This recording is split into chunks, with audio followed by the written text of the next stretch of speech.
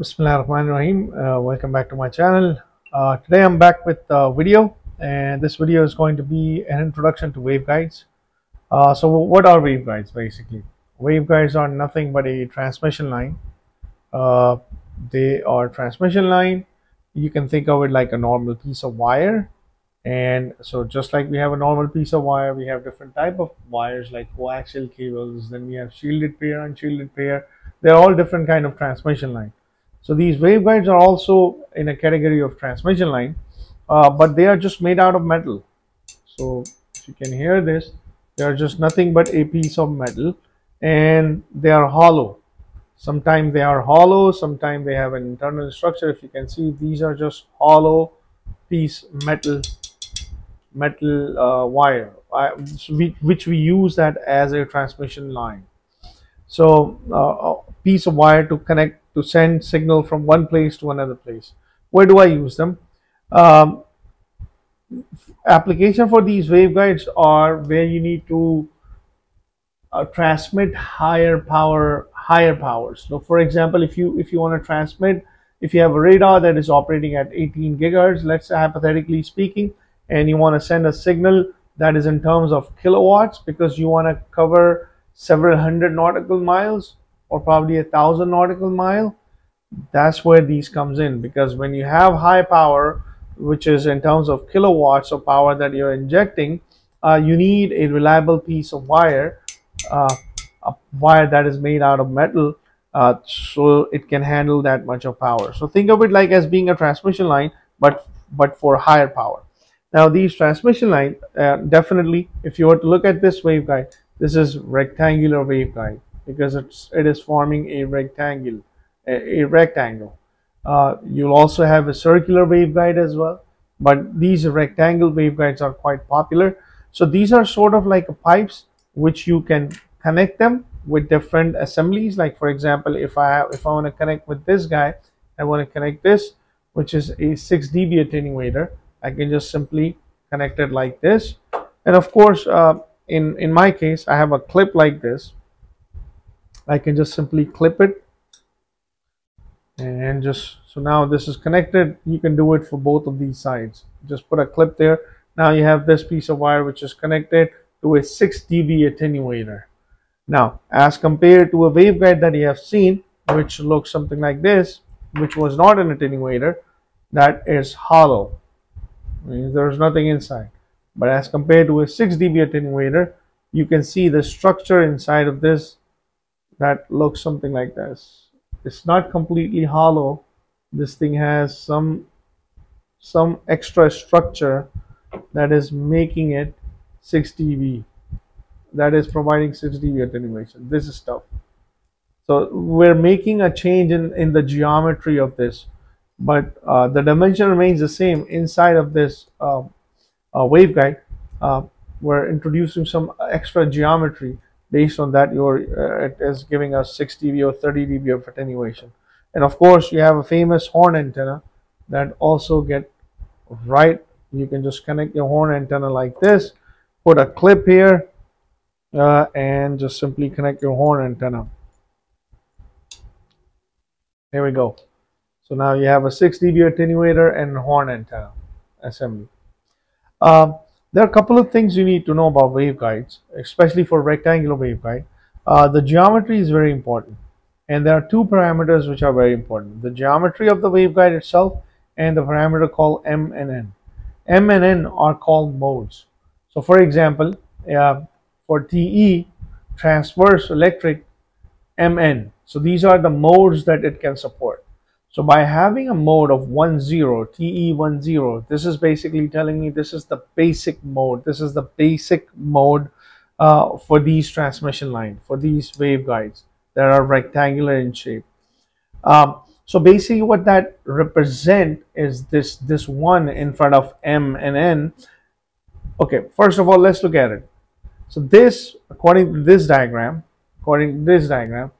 we are calling this guy A. This is A, and this height is actually B.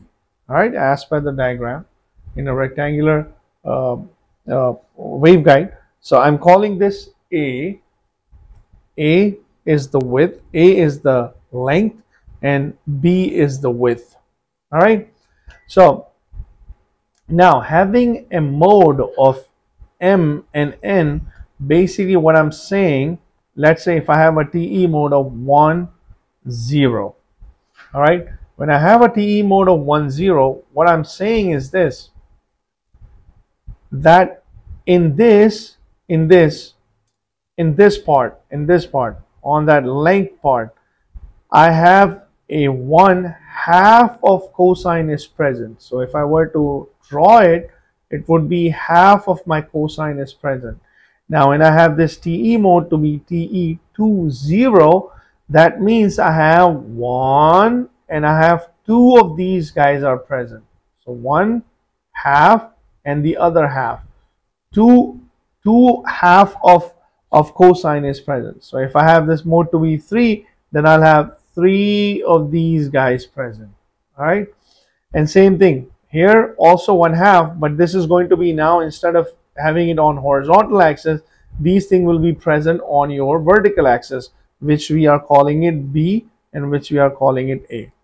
So once you know which mode you want to know, you want to also know, based on this mode, what is the cutoff frequency is being supported by this waveguide. That you can easily compute using this formula. This is a very famous formula. Okay, so you need two things. Let's say I want to find out what is the cutoff frequency if I want to have TE 10 mode, transverse electromagnetic 10 mode. Let's say I want to find out. So what is the thing that you need to do? You know that in place of M I'm going to use 1 and in place of N I'm going to use 0, but I need to actually look for A and B. So A is this guy, which is the longer part, which is the length part, and B is this guy. So what are you going to do? You're going to take your ruler or you're going to take your scale, then you're going to measure it. So as per my measurement, this is somewhere around 2.4. Yes, 2.4. So A turns out to be, so this is about 2.4 centimeters. All right, let me just move this up. This turns out to be 2.4 centimeters. Now I need to calculate my B, which is right here. So in order for me to calculate my B, I'm going to use my ruler and I'm going to look at my B. So that B turns out to be, so around 1.1 centimeters, around 1.1 centimeter. So this turns out to be 1.1 centimeters. Plugging all of these things in, I would know what is the cutoff frequency for this waveguide. So only two things you need to know. It's actually the dimensions. So you can just easily pick up the dimension from your waveguide if you have a physical waveguide, or you can also look at the data sheet for this waveguide. Every waveguide has a data sheet. You can either look at the data sheet or you can have just physically find out what is the value of A and B, and based on that plug into the formula, and you can easily take out what is the cutoff frequency for this particular transmission line. You can connect horn antennas. So where do I use them? So we want to, so it's good when you have higher power, when you're working with higher power circuits and higher power transmission. So these are good, but they tend to get very bulky. So if I were to connect this part as well, this is already about a half a kilogram of weight by just connecting 3 components. And imagine if you have to connect it, so it gets quite heavy. But they are quite good for higher power application, and as I told you before, these horn antennas, they actually they complement really good with a parabolic dish. So if you want to have higher transmission and a very thin beam width, and so you can use one of these guys to actually transmit your signal. So I hope you like this small tutorial on waveguide. And if you have any questions, please leave it in the comment section, and don't forget to like and subscribe to my channel.